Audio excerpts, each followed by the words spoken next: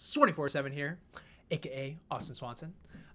In this video, I am going to be going over how to analyze an investment property. I'm looking at residential, and even more specifically, I'll be looking at a duplex for this video. But this video is also going to be used as a way to go over and explain how to use this calculator. So just as some background about myself, I'm very big into investing. I love investing. I love private companies. I love looking at public companies or stocks, and I am big into real estate. My wife has been a property manager for some time now, for quite a while, managing large apartment complexes and then managing the properties we own. So my wife and I own some real estate properties as well. And so before I started buying properties, I wanted to use calculators because I'm like, how do I know if this is a good deal? I mean, there's so many, you'll hear the 1% rule or all these other things, but I'm like, I want to know. I'm an actuary. That's, I went to school, graduated with mathematics and actuarial science. I've been an actuary for like 5 years now. I'm an FSA. I'm just saying this for all the background purposes in terms of I deal with Excel a lot. I love Excel. I use it for everything. I have Excel files for everything. And so I would use these calculators online before I knew what I was looking for, right? Before I knew what numbers to look for and what I needed. And I would use like the Bigger Pockets calculator or other free ones that are online, and just not everything had what I needed. And so just to kind of give you a rundown, I have this little instructions tab, which just kind of goes over what's in here, contact information. So I'm putting a link down below. I am actually putting this up for sale, this calculator. Again, there's free ones out there, and this video can also be used for just how to analyze properties. But there's information of, if you do use this, of contacting me, my website, Twitter, whatever, because I use this calculator. So I want people, if there's issues, to let me know, because then it's like, I want to know for my properties as well. So I have a template for just residential, if buy and hold, no refinances, no BRRRR, buy, rent, or buy, rehab, rent, refinance, repeat, which is my favorite strategy of being able to recycle that initial investment. And so I have a tab for that as well. All right, and going in through here, and we'll walk through all of this. And I actually have an example pulled up that I haven't actually ran the numbers on. I'm kind of interested anyway, so it's the best of both worlds here. But a reason why I kind of wanted to do this is I put a lot of effort. I mean, I've been using this calculator for like 2 years, maybe actually more than that even. And I have filled this out with, there's actually quite a bit of notes of explaining things, making sure numbers tie out perfectly, doing quite a bit of complicated formulas, but I can go through it, explain, the gist of everything. And a really nice feature is to be able to just go in, do print, and have a nice little report that summarizes everything that you would need to know. And again, it's stuff that, as someone who's buying investment properties, this is exactly what I'm looking for. So I think the best idea is just to kind of quickly go through this and go through an example. And so I will actually, because I tried to match the residential real estate template and the residential real estate BRRRR template to be pretty much the same, just with there's going to be numbers pre-rehab at purchase, right? Then post-rehab. So how a BRRRR typically works, and that's why I just kind of want to walk through this quickly. Maybe it's best if we do both templates. Maybe that's the easiest way, and I can explain both of them. That might be better. I like that idea. So let's pull up this property. So I see that it's just the first one. I searched Des Moines, Iowa, multifamily, and I see this property. Beautiful, right? Duplex, which I like. One roof. Looks like 2 driveways. Exterior, there's some toys or something out. We'll place that. Nice car, which is always a good sign, and get kind of an idea. It's not some, broken down vehicle outside. That actually looks like a really nice vehicle, if that's for this place, and I think it is. I can go in Street View to see if these both. Yeah, so it looks like both these lots. This looks pretty nice. Decent neighborhood. This is the perfect one to analyze. I'm excited. So let's just go through the pictures real quick. I'm trying to give you an idea of how I think through this. So no garage, which someone could not like, which is fine. We're at 189.9. I typically But okay, so here's an interesting thing: is the square footage is 1920, so that's actually quite a bit of square footage. Price per square foot under $100 a square foot, which is pretty good. How, at least in my area, in the Midwest or even in Iowa, so residential single family homes are comped at based on price per square foot. Duplexes up to fourplexes, you might see some appraisals go for based on price per square foot, or they'll do it based on rent. The last appraisal I got when I did a cash out refinance was based on the rent, the gross rent.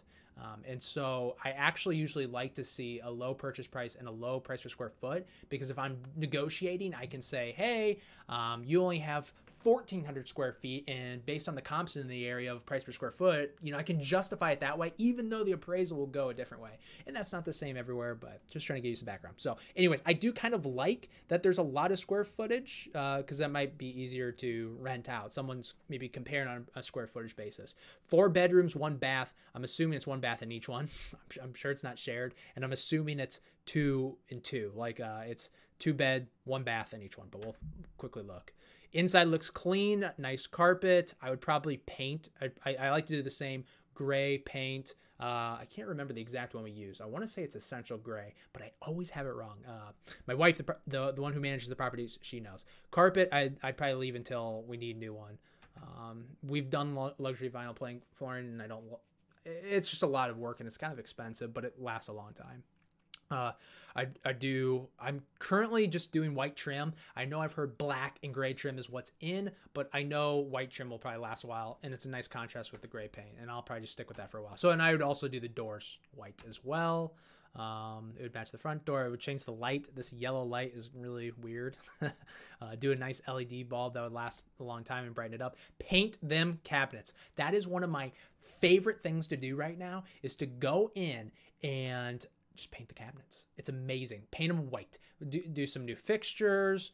Oh, it's amazing. Even this material, this weird, like, I don't even know what you would call this material of wood. You can, especially in this corner, I think you can see this right here. This doesn't look great. And also, very cool tip. I have so many tips. There's so many things we could do. I get so excited about all this, guys.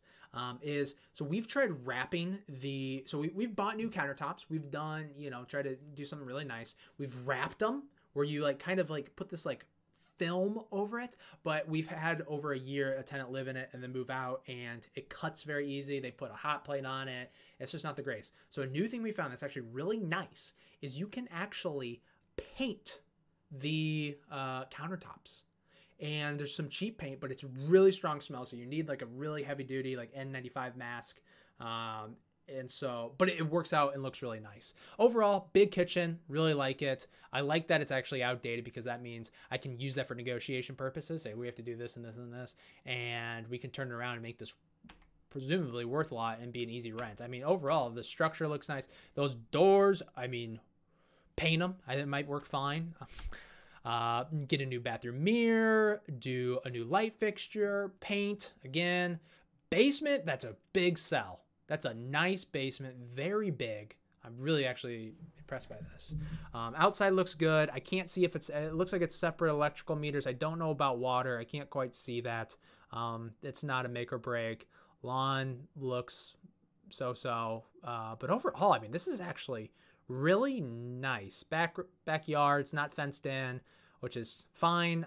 Typically, I do actually allow pets, or we allow pets for some of our rental properties, because I think this is the way I rationalize it. A lot of my family and friends, almost everyone has a pet. And these are all people I would love to rent to. I would love to rent to them. And so it's if I just said, oh, not for my property, it's if I exclude pets, right? All my friends and family wouldn't be able to live with me. And so you're getting rid of a huge portion of the population that are great people. And so you just have a pet deposit, pet fee, whatever, right? And so you just got to keep that in mind. That's just something I do. So overall, like the property. So those are just my first thoughts. Anything else? Let's see the year. I'm going to say 1980. Looks really nice. Maybe even newer. 1990? 1971. So actually, I'm impressed, because this actually looks very nice for that age. Price per square foot, $99. Overall, that's pretty much what I want to see. I don't think it says how much the rents are, but that doesn't really matter to me, just because I will charge what I want to charge, what I think is best. And we can talk about that here in a sec. So let's start going through this, right? And I could probably have these both up at the same time. That should work. Let me make this smaller maybe. We'll see. Let's see how we can do this. Okay. So date just has it as of today. The current price. So 189.9. Number of buildings, 1. The reason for this is if there was multiple buildings, maybe they were selling like 2 or 3 duplexes or something along those lines. Why that would matter is I'd probably have to have separate closings because these are residential. And one key thing to note, so you have residential, which does include, actually, I mean, this is the way you'll talk to different people and they'll say it differently. Residential can be from 0 units to 1 million units, right? Residential, because it's just residential is an asset class of people living there. You'll have residential loans, which are from 1 to 4 units, typically. Might depend on states, because I've seen up to 5. But then you have commercial loans for residential mortgages from 5 and above. It's so confusing, but I'm just kind of like, and again, you can say otherwise, and other people will say otherwise, and I totally understand that. But the reason for that is when you just say, oh, this is, residential versus commercial. If you say it that way, like commercial is just a huge asset class, that industrial, retail, all these other things, and it's just, yes, apartments are commercial, but they're also within that, they're residential. Okay, I'm just kind of putting that out. So property type, I have a little drop down menu, less than, I'm going to zoom in a little bit, make this a little easier. That should be good. And actually I should flip this around so you can actually see, because I'm in the way. Let's see here. You can tell I'm just doing this all on the fly, which is good. It's authentic, right? There we go. Okay, so there's less than 4. Why does this matter? Because if you're under 4, it gets appraised different. So on this tab, it's not going to make a difference. But on this BRRRR one down below, when you do a refinance, the appraisal matters. It's the loan amount will be based on that appraisal, and so it does matter if it's less than 4 or greater than 4. If it's less than 4, it's based on comps, like price per square foot or maybe gross rent. Or if it's greater than 4, if it's 5 and above, and I apologize if I've said anything different in between here. They're all so close. But if it's 5 and above, then it's based on your net operating income divided by the cap rate to get your value. And we could always you can always message me anywhere here, Twitter, leave a comment, and I'm happy to describe more about it. Potential rent. So I actually have properties around this area, and I know easily I think these could go for about $8.95 a unit. This is actually pretty nice, 1920, so almost 1,000 square feet per place. There's no garage, which kind of is a trade-off. So just to run the numbers, I like to be on the safe side. I'm going to assume both are $8.95. Okay, I think it's a safe bet. So I'll say $8.95 is good. So $17.90 total. If I actually, and maybe I'll even update this, if I just do the 1% rule, right? I take how much rent I'm getting building.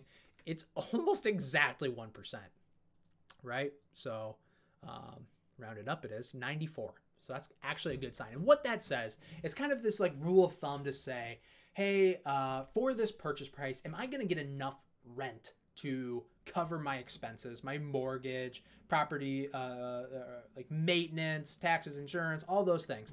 If you have 1% of the purchase price that's coming in rent, you usually are okay. And we'll see if that's the case. Okay, updates that are needed. Off the top of my head, I don't know if there's anything for roof, siding, gutters. What I'll hope for is there's not, and that within a year or two, I'm having rent come in and I'm going to be saving a portion for those capital expenditures, which are big repairs. And so I'll hopefully have that happen. There always can be surprises. One of my first properties, we had like a surprise that was equal to like 50% of what we bought the place for. It was bad. We bought the place cheap, needed a lot of work, but there was we needed all new siding, and because it was bad, there was a lot of rot underneath the siding that was put above. So you can always have surprises. Cabinets, I think we're gonna paint them, and I would say it's just gonna be paint. If we hire it out, I've done it before, and that's about. It's a lot. It's so much work. It is so much more work to paint cabinets than to paint walls. If you do it yourself, you just need to buy the paint, which would be like $500. I know I just got quoted for about $2,000, and so actually for this, I'm gonna say that I would do it. Maybe I'd hire like a handyman. We can get it for half price, so $1,250. not that much, $1,250. Flooring, I think we're good. It actually looked really nice. Paint per unit, I do think we're going to need to do painting. I think that might be $1,000 a unit. Again, it's so dependent on where you're at, but this gives you an idea how this calculator works and how I'm thinking. But I'll say it's $1,000. Actually, I'm going to play it safe. I'm going to say it's $1,500, but per unit, so times 2. Foundation, I'm going to assume it's good. Plumbing, I'm going to assume it's good. Landscape, I think it's fine. I think it's okay. Electrical, I think it's okay. Miscellaneous, I'll probably do new doorknobs, do new lights, new light fixtures, new house numbers. You can kind of just it doesn't look great. So honestly, there's quite a bit of that. I'll just do 2,000. So this just summed them all up. We have about $4,450 that are going to be needed in repairs. Not awful, not awful. Inspection for my area is about $300 a unit. So I'll do 300 times 2. You can do the plus sign instead of the equal sign, just so you guys know why I'm doing that. It's easy, so I can use on the side of my keyboard. I'm doing a plus, maybe TMI. Closing costs. So in my area, for my community banks, it's $1,800 to do closing, okay, per building. That's why it's times how many buildings there are. The difference is I'm including escrow because I like having everything bundled in of my property, insurance, and taxes. So what it's doing, and I'll zoom, let me just zoom out so you can get a better picture of everything here, and I'll go full screen, is it's taking $1,800 per building plus 6 months of taxes and insurance. Okay, that's what that's doing. So I know when I go to closing, I'm going to need about $4,000 for this building for just that. So I'm going to say my accepted price, I'm going to just to know how good this price is, their asking price. I'm going to say I went in and bought it for $189. All in, I have my $189 purchase price plus my closing costs, inspections, and total repairs, which gives me about $199,000. That's how much like this whole thing's worth. But I'll have a loan, and so that'll bring it down. Purchase price $189 again. Loan amount is going to be based on my down payment because this is a duplex. Instead of the typical 20% in my area for my banks, I'll have to do 25%. Interest rate, 3% is I think what I recently got. It might be a little bit lower. I'll do it over 30 years, a 30-year amortization. That's the loan term. And then I'm going to be holding this loan for 30 years. This doesn't matter as much in this tab, but in the refinance, you might only hold the first loan for 6 months or a year, refinance, and get a new loan. Okay, cash needed. So what this is, I don't need $199,000. I need based on 25% of the purchase price, but plus my closing costs, my inspection, and my total repairs. So I'm going to need $56,000 to do that. To close, I don't need the repairs, and I don't need the inspection. I'll do that beforehand, so maybe I do need it. But technically, just what I need to know what I'm going to need to bring to the table is about $51,000. I love knowing these numbers because, again, people will ignore closing costs or other little, like the escrow account, and it's like, oh, it can be a surprise, especially if you start getting to larger properties and you're doing an escrow account and you need 6 months of taxes or insurance. That adds up. Appreciation. So if you're dealing with the larger commercial, residential, you know, the 5 and above, it's based on the appreciation is actually increases in the NOI, right? You're actually increasing the value of the property through forced appreciation or rental increases or increasing the NOI. We are dealing with a duplex, which is going to be appraised based on, you know, the price per square foot or the gross comps. And so I might just do an actual like appreciation, just the normal flat percentage in this case, right? And so for me, that will be, I'll say 3%. That's about how much we increase rents. It's kind of around the inflation number. And so the way that this one's working, and I guess I should say, this is the appreciation in this is based on the building itself. So this is going to be increasing the 189 by 3% a year. But I'll also, because I do a lot of different calculations in here, I have this rent increase, okay? This explains how much I'm increasing rent by, which increases this $1,790.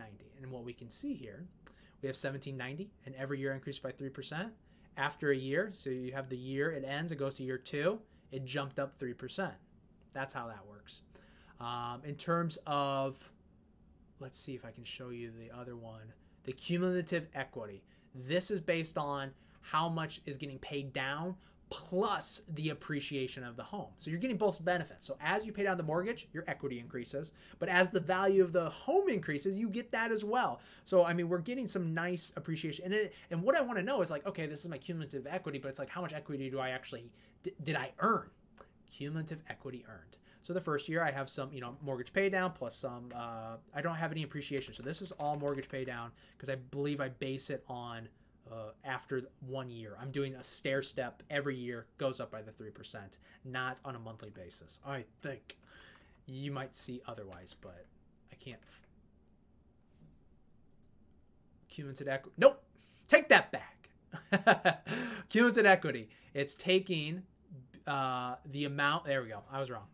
It's taking the accepted offer price, 189, times 1 plus the appreciation, and doing it on a monthly basis where it goes up in value, and then I'm minusing let's see here, the mortgage balance to see how much my equity is. So I am, okay, so it's going up on a monthly basis.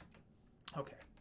And then, sorry if that's a little confusing. We can go back to the numbers, but I just wanted to show you, essentially what I was getting at. This appreciation impacts how much the value of the property is going up. And then the other one is showing how much the rent's going up. Okay. Expenses are all these minus the mortgage. So all these expenses right here, those are going to go up 3% a year. Reinvestment of cash flows. So at the end, you have your rent come in, you pay off your principal and interest, your taxes, your insurance, all the other expenses, and you're left with your cash flow.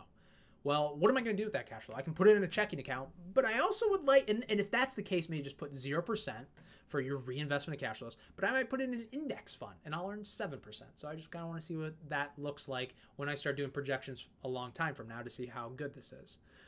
Monthly repairs and CapEx. So monthly repairs are, toilet breaks.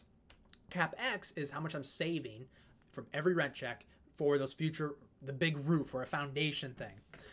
I mean, a general thing, you'll see 5%, 10% higher. So I just, for the sake of this, I'll do 7.5%, right in the middle. Vacancy. Save a little portion of your rent each month because at some point, after a year, the property will turn over, someone will move out, and you need to have money to pay for everything, the expenses, the mortgage, all that.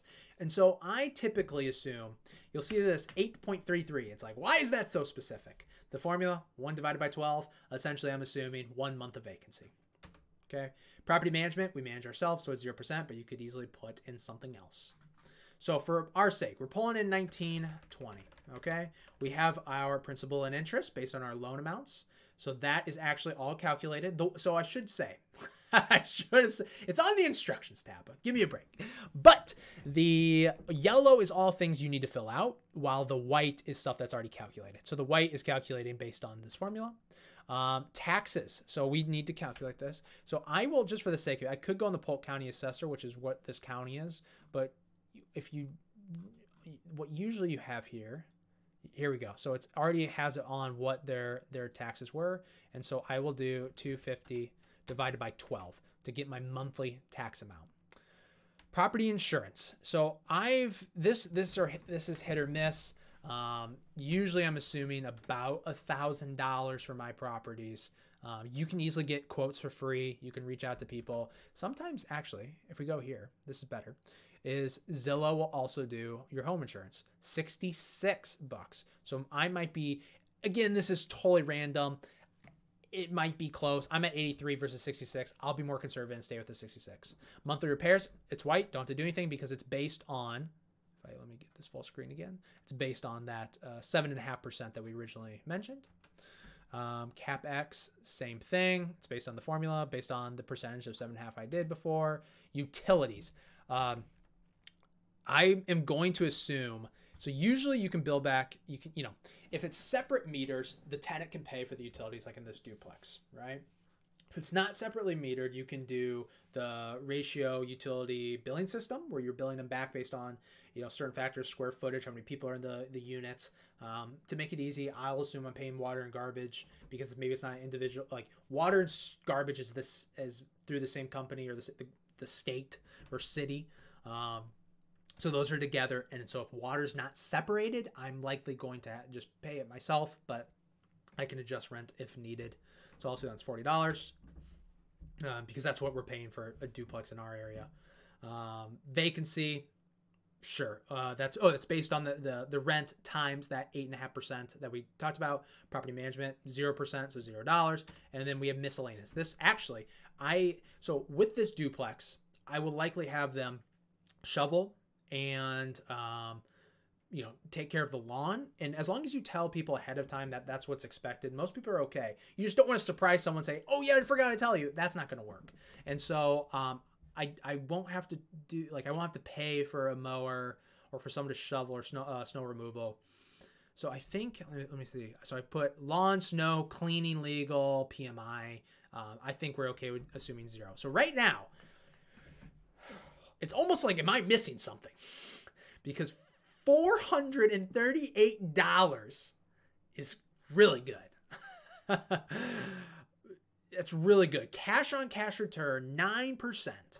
Cap rate, 7%. So that's okay. Debt. And so I guess what this means. Okay, let me go through this. So cash flow.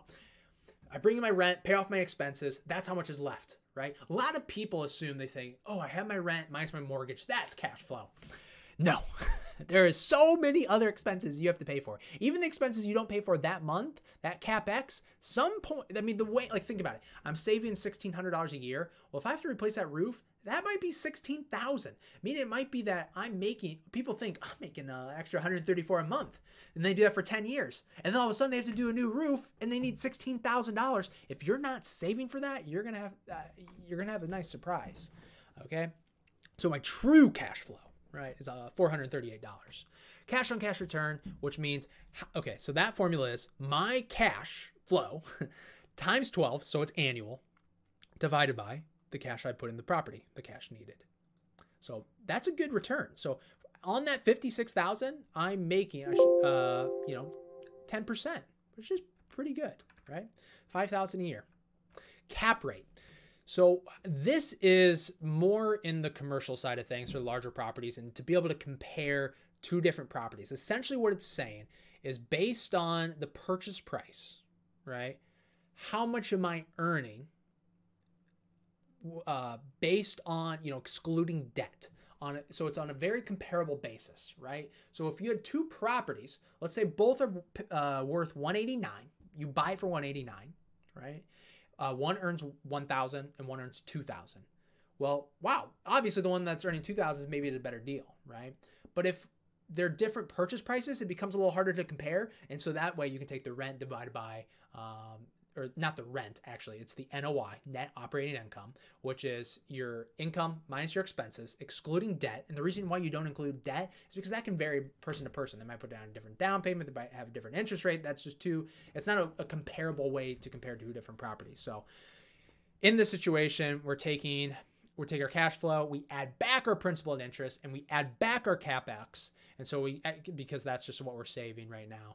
And so we get our NOI and we divide it by our purchase price of $189. And I'm actually adding, and you might see this differently, but this is what I'm doing, is I know I have this much repairs. So technically, to make it more comparable, I'm adding back the repairs so they're on an even basis. Again, if you have questions, feel free to reach out. I love talking about all this stuff. Debt service coverage ratio. What this is you take your NOI again, and this a better way to even think about this. It's your cash flow before paying your debt, and you're dividing it by your debt payment, your principal and interest. And what this says is I'm pulling it before I pay my debt. I am pulling in twice as much as I need to pay off this principal and interest. Banks will more look at this for commercial, but it's good to know. It's like I'm pulling in twice as much. And just so you can see this, right? If I take my rent and I pull in, I have back my principal and interest because I haven't paid my mortgage yet. And because CapEx is something I'm saving for, technically I'm pulling in, I'm pulling in almost $1,200, right? Which is about double of my $600 monthly payment. That's pretty good. I should be good, because what you wouldn't want, and this is if you're, for instance, you had much, I guess it would happen if you had like negative cash flow, but if this wasn't positive, if this was under 100%, that might be a problem. I think usually banks want to see over 125%, but they won't. I don't think they will even look at it. Typically, I don't think they look at it for residential. They're more looking at your own criteria. They don't look at the property as much. They look at you, your credit score, and all that stuff.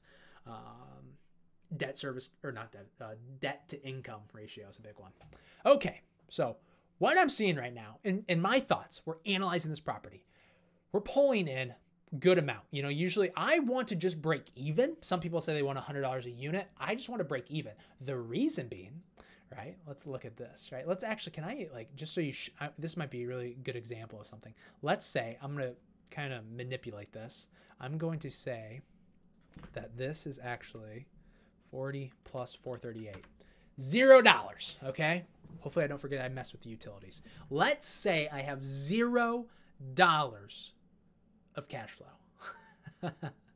Okay? Some people will be like, oh, can't invest in this property. This property's awful, right? 0% cash on cash return. I'm not making any money. I'm covering my debt. Cap rate awful. This property's awful, okay? To tweak the numbers even a little bit more. Let's say, you know, you're like, oh, I know this market is actually appreciating at 5% and I can actually increase these rents by 5%. All right, so again, okay, this is actually, let's even go a little crazy. I like thinking in terms of extremes because it actually can really hit the point home. Let's say it's 7% each. The home's gonna go, it's 189 now, but it's going up 7% a year, and I can increase the rent 7% every year. Let's just say that that's what you believe. I just increase those numbers, and people would be instantly like, but it doesn't cash flow this year. My cash on cash return is 0. This must be an awful property, right? You can't look at point in time metrics like that. You have to think long term.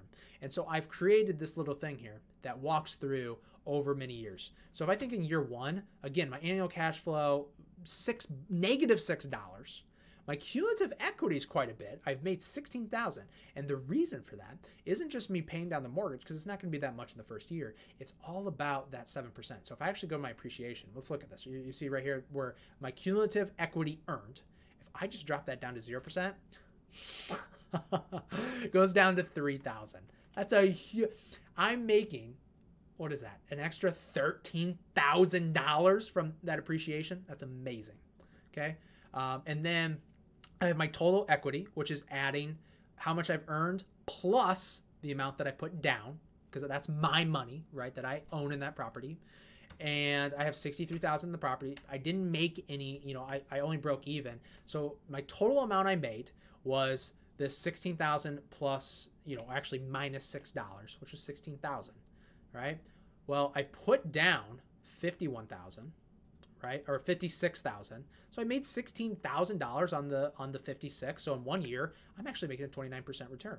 The reason the IRR is 0 and or negative, I can explain what this is here in a second, is because IRR is your internal rate of return, and I have my $56,000 payment, and I have these little cash flows that I'm earning, or I earn an amount every single year, and the IRR is the number that's needed, the discount rate to bring those future cash flows or payments earned back to 0 so that they equal each other. It might be confusing.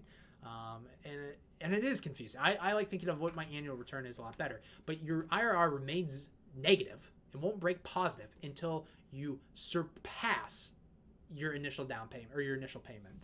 And to kind of look at this, or where this is calculating, is I'm calculating it based on well, I actually should do a longer payment. So let's look at year 10, and we'll get back to the other numbers. See how it goes positive, and now these numbers are equaling. They're a lot closer to each other. If I go now and look at my IRR, oh, is it doing it? It doesn't even show you how it's doing it. But essentially, oh, because I'm using an offset.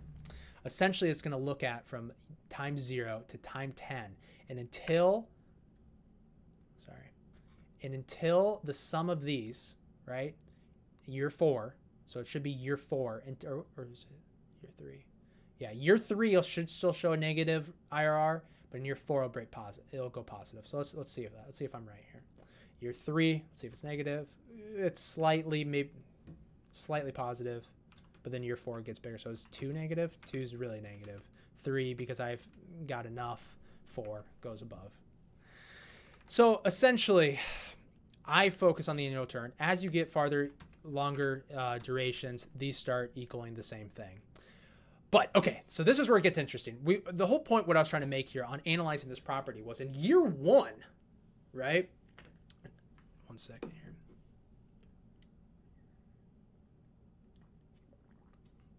In year one, you might have dismissed this property because you're like, wow, it only earns, it doesn't even make any money. But and we can look here and see our annual cash flow is -6. But we get to year 10, we're making $13,000 every year, which is a pretty good return on our initial $56,000. If you get to year 30, you're making $100,000 on your original $56,000 that you had to put into this. That's insane. Our annual compounded return is 15%. So here, and now to put this in a full picture, that's how much I'm making every year. Because if we go over to our yearly stuff, right, and we look at annual cash flow, it was -6, then went up to 1,000, 2,000, 3,000, and we get to year 30, boom, look at that, 100,000. Now, I'm doing extreme numbers here. 7% is a ton. That's a lot. Unless you predicted that, you know, you're in some market and it's the next San Francisco or Austin, Texas, and it's currently really low rent and you think it's going to project really high, I'd be assuming 3% or something along those lines, or 5%. 7% is a lot, especially when it's compounded over that long a time. You're getting into insane rent amount, right? So like if I do this rent amount times 1.0, actually 7, to the power of 30, that's saying I'm going to have a monthly rent amount I'm charging someone $13,000 30 years from now, which it's hard to say. 30 years is a long time. You have inflation and other factors, and maybe the market's huge. 13,000 seems like a lot in relation to today. So that's why I'm saying 7% is a crazy example. But if we go back here, I know I'm starting to ramble a lot more as I start getting into this, but I love this stuff, right? So what I see here, I have my annual cash flow. Because it appreciated so much, I've earned up $1.4 million off this property. So, and my total equity, because I put some down, is now $1.4 million. I reinvested all those cash flows at 7%, again, based on my reinvestment of cash flows assumption. And my cumulative reinvestment in cash flows was $2 million. So when I add my $2 million plus my 1.4, I get my almost $3.5 million I made on this property over 30 years. And it cost me $56,000. So like, again, imagine you dismiss this property because you're like, it's $0. It doesn't make anything this year. You have to think in the future. And that's where this gets interesting. But again, more realistic, we'll put in like the 3%. This is what all these numbers are about what I'd look at. So now to actually get more realistic, in year 30, I'm making $10,000 a month or a year, so about $1,000 a month, which is that's actually really good, right? Compared to 0 today, I like seeing that. Cumulative equity, my mortgage will be paid off by that time, and so I will have about $460,000 of equity in the property. I've earned $412. When I reinvest all my cash flows up to this point, I'll have another $200,000. So I've made $600,000. So my annual return is 9%. And what a better way to think about that 9%, and actually how I think in terms of numbers, is let's say I actually went and invested this in some public company and I was able to earn 10%, right? Over 30 years. So I do that to the power of 30. The reason I'm looking down at my keyboard just to explain this is I have a mic in front of me, so I have to like peek around, make sure I'm looking at the right number. So if I do this to the power of 30, I get, why is it that much more? What am I missing here? I gotta think about this for a second. Is it really that different because of the years? And is this less than 9%? Is this like 8.7 or something? 8.8? So if I take this times 8, I'll explain all this here in a second. If I take this times 8, nope, 0.88, that gets me closer. That gets me closer. So essentially what I'm looking at here is I'm saying, okay, so if I took my $56,000, invested it at 8.8%, I get very close to what I would be investing if I versus this property. So it's like, okay, if I had, I had to decide between, investing in a certain company or an index fund and this, it's like, well, it's kind of hard to say.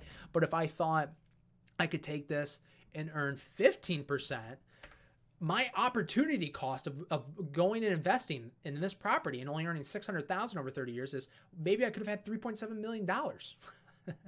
15% is a high return, but maybe you, like me, love investing in companies and know, maybe where to look and have a deep interest in it, and maybe that's possible, right? And so it's something I really have to consider, and maybe I pass up on this property. And actually, I actually might, but because of this reason, really, I mean, I would be thinking, can I earn a 15%? Maybe. I honestly think it's not unrealistic. But if I was thinking compared to the typical, S&P 500 index fund at 7%, then it's like, oh, I'd actually probably rather to, invest in this property. This video is supposed to be 5 minutes. But I love it. All right. So the last thing that I'll just do, and I'll do this really quick. Actually, it won't be quick. It won't be. But is the BRRRR. So what a BRRRR is the buy, rehab, fix it up, rent it out, refinance, get your money back, and repeat. Buy another one. So how it works is you buy a property, this property, $189,000. You make it nicer. You put in that $4,000. It's now worth more. The bank says it's worth more. You'll refinance, get a new loan. They will pay off your existing mortgage, pay you back. You'll take that money, go buy a new one.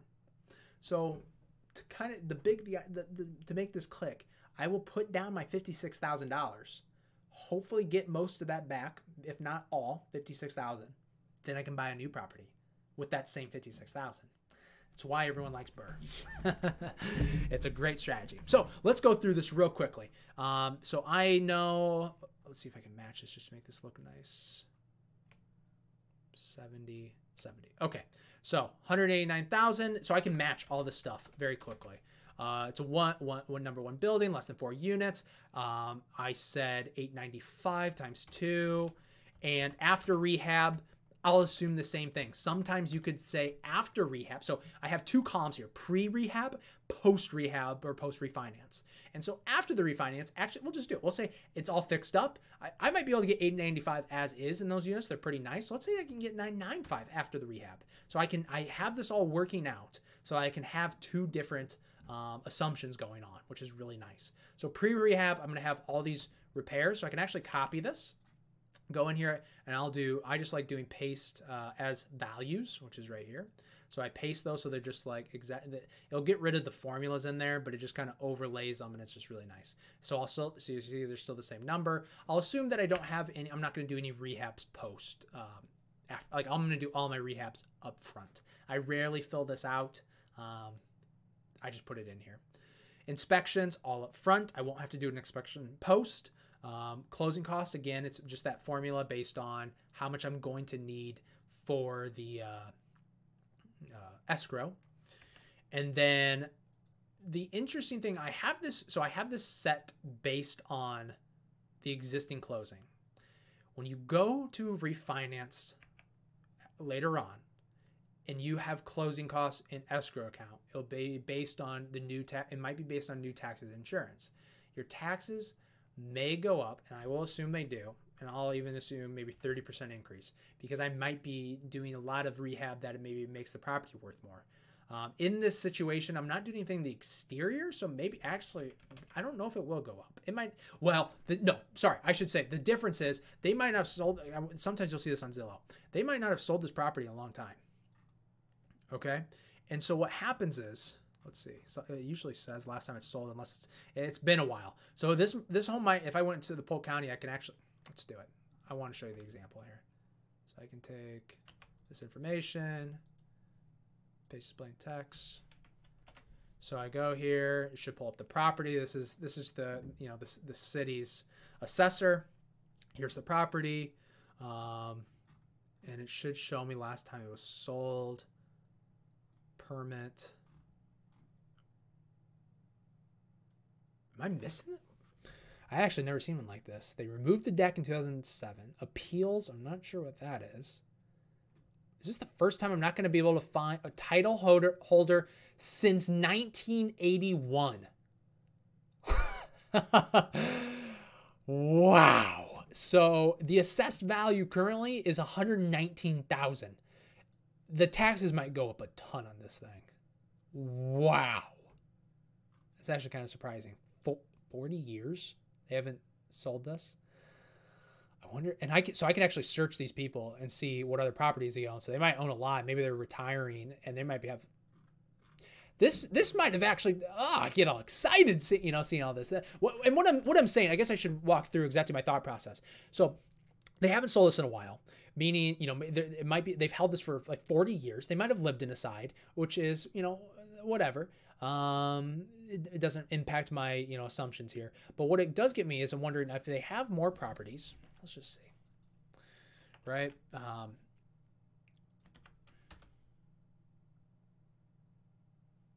I did search by the property address, didn't I? Oops. Yeah. Told you. Wow. All right. So I'm guessing this is a primary based on the amount. They have a lot of rental properties. So just so you know how I walked through this or how I did that assessment there, right? You're like, how did he know that? Or if you're in property, you're like me and you're analyzing a lot of properties, you know what you're looking for is, again, it's like, sorry, I have a comma in there.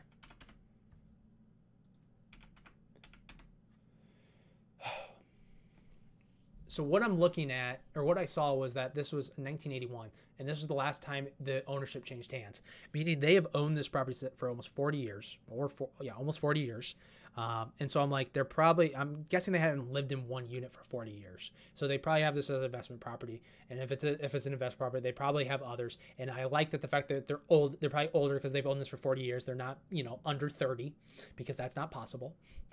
I actually don't know if you can have, let's not get into all of that. But that means they've been doing this for a long time. They probably have other properties. They're probably retiring. If they're retiring and they have other properties, they might be selling all their properties at one time, which gets really interesting. And if it's been under one manager for that long time, maybe they're a really good manager and I can get one full sweep and get a lot of properties. This gets really exciting, right? So we're getting a little bonus here, analyzing properties. Okay, let's get back to what we're doing. So back to this. Will taxes go up? Probably quite a bit. So I'm going to assume a 50% increase. Right now, I have this not based on, this is just based on this closing costs, because maybe the assessment doesn't go up. That's an unknown. Like, I don't know if taxes are going to increase by the time I refinance. It might not. Okay, so still doing 189 purchase price, 189. We'll get into this in a second. This actually might be really nice.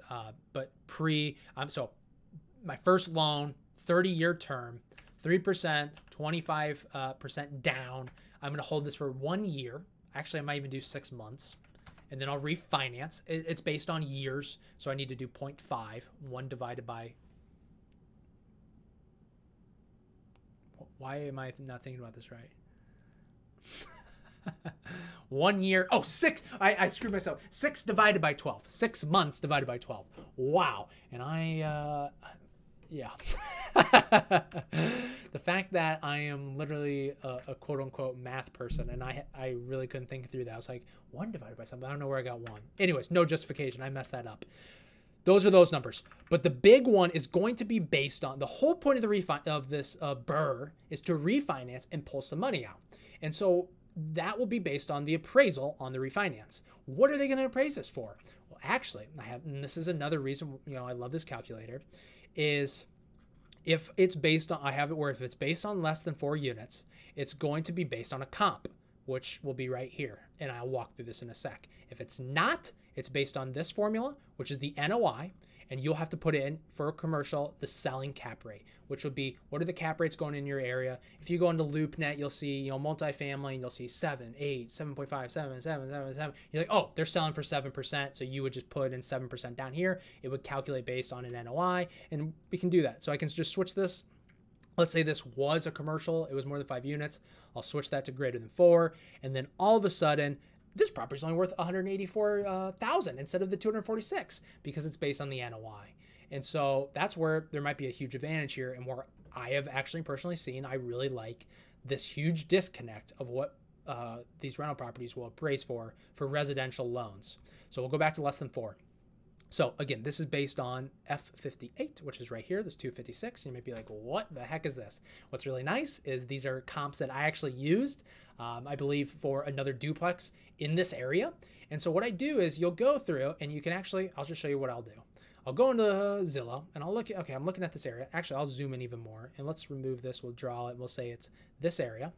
Nice little circle there. I'll apply it and say, okay, this is the area I'm looking at. I'm still looking at multifamily, but I want to see what's sold because it's based on the comps. It's based on what's sold.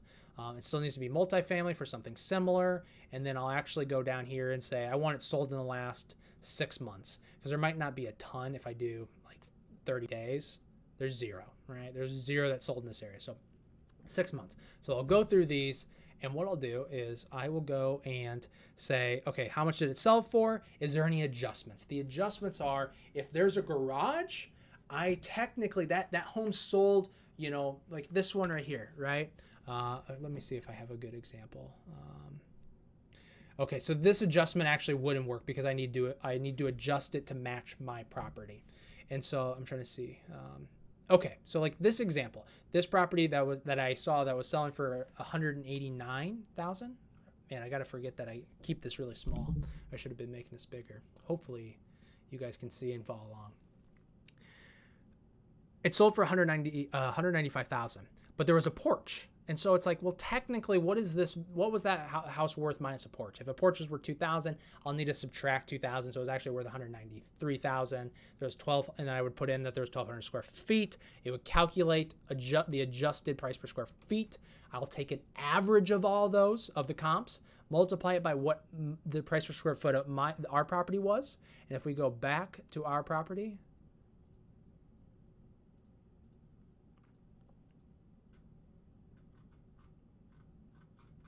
I mean, it was 19. Oh, there it is, 1920. So I put in 1920. That matters a lot.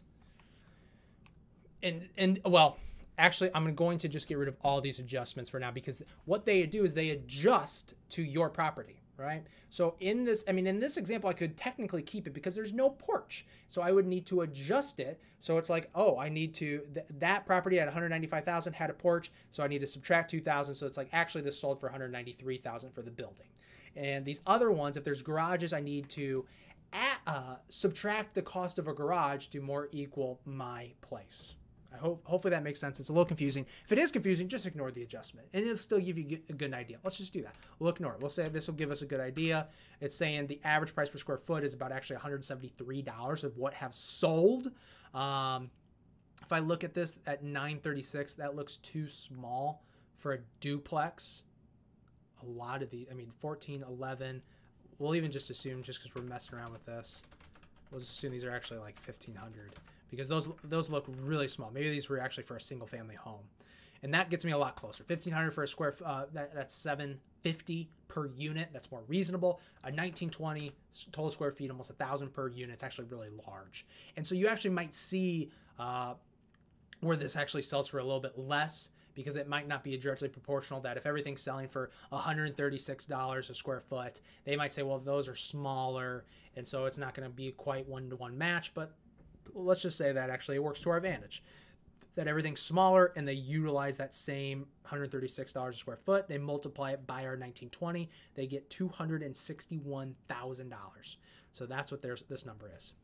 When I refinance, what happens is, because it's a duplex, usually it's 25%. For duplexes down, you put down 25%. But on the cash out refinance, which is what you need, you don't need just a normal refinance, you need the cash out refinance. And we could do a whole number. If you have questions about that, feel free to reach out to me. And essentially, you want to get cash out. If you just do a normal refinance, they'll just pay off your loan, but you want the difference between, they'll take the 261, they'll multiply it by 70%. So 100% minus the 30%. And then, and the reason why this is white is I'm just adding 5% because it's usually 5% higher for the cash out refinance. It might be different at your bank. You'll have to ask. I know we're getting into a little bit more complex things, and I'm trying to explain these the best I can. So again, ask any questions you want. And that's why the beauty of this calculator, it'll do so much for you. 261,000 times 70% gets me 182,000. They will take the 182,000. They will pay off the 141,000 or how much is left of the mortgage. And the difference is what they give me, right? So if I start doing some of this math, as I take the 182, they'll take that, they'll subtract the 141,000. I'll have $41,000 back. Well, I actually, what else was included in this, and this is what this formula does, is it takes, so I had my, the 189,000 includes the loan plus my down payment, plus my repairs, plus my inspection, plus my total refinance. That's how much I had. That's like the total amount invested. But they're going to give me 182,000. So how much is left over? Well, I still have $19,000 that's left in the deal that didn't get paid off. So essentially, I started with 60 grand, right? And when I refinanced, they paid me back about, the 41,000. So I still have 20,000 that didn't get paid back. That's in the property. Okay. So that's kind of the, essentially what you want is you want zero, that you got all your money back, that you could go back and buy something else. That's still really good. I pulled out 40 grand and I can probably, almost go buy another property. That's really nice. It's better than keeping 60 grand in a property and having to save that all up again. So I do like seeing that. I really do like seeing that. But it's red because I actually rather see this under my criteria for this conditional formatting is 10,000. So actually, if we started seeing, like, let's say this one was actually just 1,000 square feet. No, not 100, 1,000. It changes your price per square foot because now there's less square feet. So the price per square foot's higher. So actually the comps are $147 a square foot, making this worth $281,000. So if it's worth $281,000 at 70%, they're giving me $197,000 to pay off everything. And so now we only have $4,000 left in the deal. I got that 50 out of my 60,000 I put in here. They paid me back 55,000 at closing. Amazing. I can go buy another property. That I like seeing. So let's just keep these numbers just for the sake of it. And so we have all our numbers we were previously cash flowing 334. After we refinance, we have only $44 of cash flow. This is green again because I just want to break even because as we saw before, over time, we can increase our rents. We have, the appreciation and everything, and the value goes up. The mortgage is paid down. We have tax benefits. There's so many benefits that I just want to at least break even that first year so nothing's coming out of pocket. But the reason it's higher is because our first loan was $141,000, but after we refinanced, it's based on a much higher amount. Our loan is now $197,000. Also, you might notice our interest rate's higher. For cash out refinances, typically what I've seen is an extra 50 basis points on your interest rate versus the traditional purchase price interest rate. And that's why it's white, as I just add 50 basis points. So our principal and interest goes up, our taxes go up. So I currently, the way I do this, and you can customize it how you want, is although my 7.5% changed, is really I'm basing it on a higher rent, but handy dandy calculator, I could say, well, I did all these rehabs, so post rehab, maybe it's actually 5% for repairs, and actually maybe I didn't do any big capex, so I'm going to keep saving the same amount. So actually, my monthly repairs is going to be lower, and this is white because I'm taking care of it down here. Let me zoom in a little bit for you. Utilities stay the same. Vacancy, I might want to save, the same percentage, but I have a higher principal and interest and higher taxes, so I need to save a little bit more, and everything else stays the same. So I'm cash flowing $94. This is actually a really good property. Well, my comps, I would need to go back and adjust my comps. Oh, if you're wondering what this is down here, just because I've almost completely forgot about this, I just have another little section where I can go through and find all the addresses, find comparable properties for how much for the square footage, how much they're renting, and then I'll do an average to say what's the average rent for this property, just to get an idea. Nice little spot, and I usually put my Zillow link so I can just copy and refer to them later. Okay, going back. So I look at this property. So what gets interesting here? 23% cash on cash return. You're like, well, my cash flow went down. Why is my cash on cash going up? Because now it's based on what's left of the property, technically, because you got all that money back, right?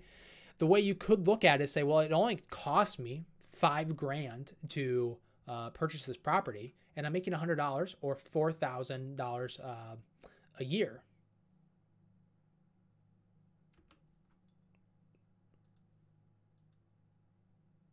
There's something I'm questioning. Hold on. What am I? Oh, there it is. I was like 4,000 divided by 5,000 should be what, 80% return? I'm like, why is this 23%? This yearly figure, yeah, it's based on the pre. I was just about to be like, whoa, whoa, whoa. We're making 12,000 a year on the 5,000 or so. And that's where you get the 23%. Okay, that makes more sense. Cap rates, again, what is my NOI once I add back, you know, my property principal and interest, my debt service, plus my CapEx divided by my purchase amount. 7%, which is okay. I'm making 125%, you know, debt service, more important for going forward for commercial properties. The flipped profit is not something you see here because technically I'm not doing some rehab and I'm not assessing what I think it's going to be worth post rehab. And so I added this in here because it's something I consider. I'm like, if I just flip this property, if I sold it for this $281,000, and I also have some assumptions here. When I sell it, I'm going to probably use a realtor, which is about 6%, and I also have to maybe pay some taxes, which will put 25%. So because if I'm not selling it, I'm not paying those fees. So just to make it more comparable, what could I earn? And so this formula goes through and calculates based on, you know, you can change it for how you want, but I'm taking after I pay realtor fees, after I pay taxes and pay everything, all my, you know, my rehab, I'm making $47,000. Maybe I think that's better than keeping this property because technically I could take this and go invest this at that 7% and I'm earning a good amount. It's like, okay, this gets really interesting. Okay. So we have our, let's just do, we have our year 30 metrics and we'll keep this. And so what I really like about this calculator is I can do, this is all based on both assessments, or what I mean is both time periods, both pre-refinance and post-refinance. And that's where this all comes into play right here, right? This duration. And so this figure, right, isn't based on, oh, what is my year 30 metrics post? It's the combination of both because that's the way you should look at it, right? It's like if I have, what I mean is if let's say I don't do this, watch how this adjusts. Let's say it takes 15 years before I refinance. So for 15 years, I'm getting, you know, maybe more cash flow, but my property's not worth more. Well, we can just see how this adjusts, right? So we're looking at these metrics. Let's just look at our compounded return. So if I take 15 years before I refinance, my return goes down. Not much. I would assume. So is it my cash flow that goes down? No. Okay, I know what this is. So what if you look at right here, the cumulative cash flow, watch what happens when I put this year 15. Drops a ton, $300,000 difference. The reason for that is if you start looking at your earnings of what you can reinvest, actually if we go over to annual, one of my cash flow is so high because I do the cash out refinance. Cash out, I'm pulling cash out. I could technically, if I don't want to go buy another property, I could take that $55,000, go invest it at 7%.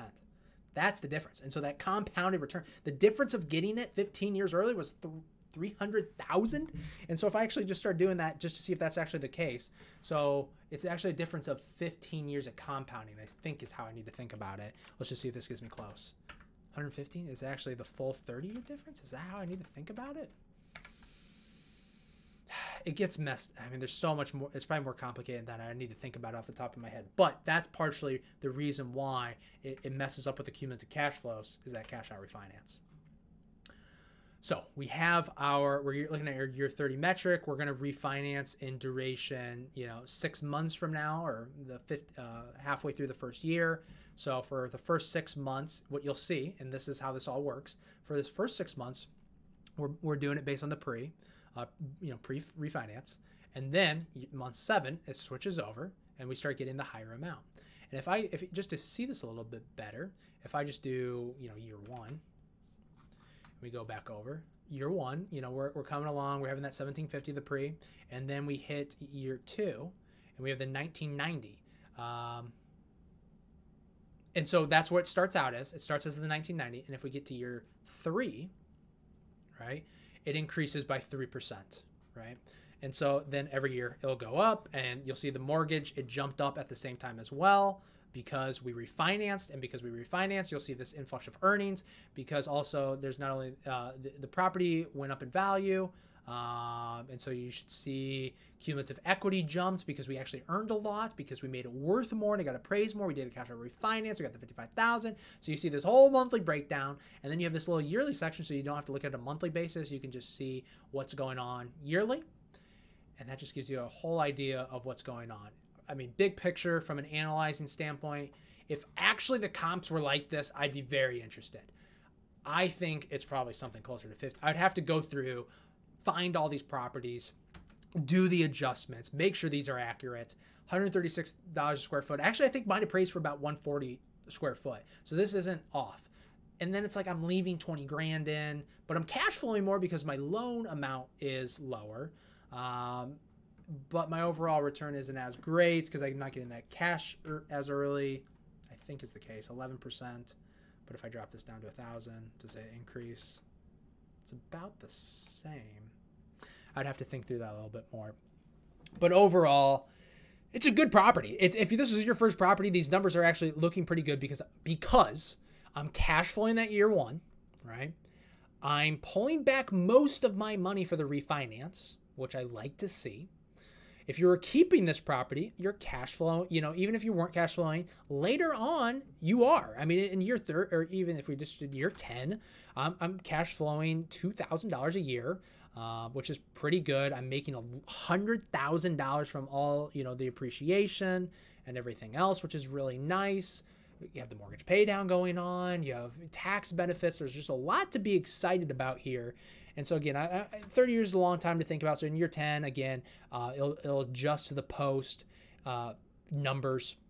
Making $5,000 a year is okay per property. That means in 10 years, I'm sitting at 36 years old. And if I had, just even 10 of these, I'm making 50 grand a year off my properties, which is pretty good. But then I also have 156,000. So actually, if I had 10 of these that were identical, I'd have $1.5 million of equity, which is amazing. And it actually gets really exciting because if I'm refinancing and I'm pulling back, 40 grand, I almost have enough. Or in the case where, again, if we're messing with the numbers, but just to show you where I'm pulling almost all my money. This is green because I only have $4,000 left of the property. I pulled out $55,000, so I can go buy more properties. That means 155.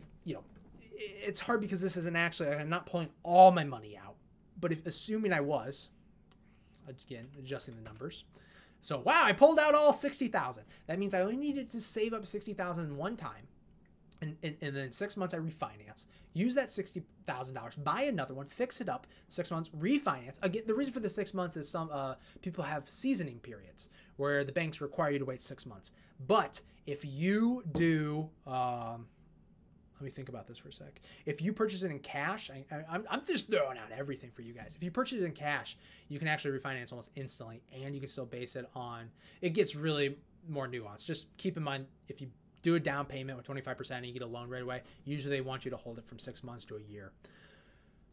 So anyways, you can use that $60,000 over and over and over. So you only need to save up once. If you do that 10 times, you're at 30,000. The numbers adjusted because now I have a higher debt amount because I pulled out more money. But I have $30,000. But if I had 10 of these, I'd have $1.8 million of equity, and it only cost me $60,000. Whew, that looks pretty dang good to me. So lastly, let's say I'm like, I want to remember this. I can go print, and it's like I have this nice little report. And you might, if you want to be able to see it a little bit better. Let's see. I'm just trying to make sure you can see it on both screens here. So essentially, I have pre-refinance, post-refinance, how much, of income's coming in, expenses, what my cash flow is, my NOI, my cap rate, my cash on cash return, pre-refinance, how much am I going to need for a down payment, what are my loan terms, post-refinance, what is it worth, what are my pre-refinance and post-refinance expenses, how are those made up, and I can compare them. And then what are those key metrics, right, that I was looking at before that I can compare on at big, those years that people think about, 1, 5, 10, 15, 20, 30 years. In 30 years, I have cumulative earnings of $1.5 million from this one property worth 60%, which is a 12% compounded return.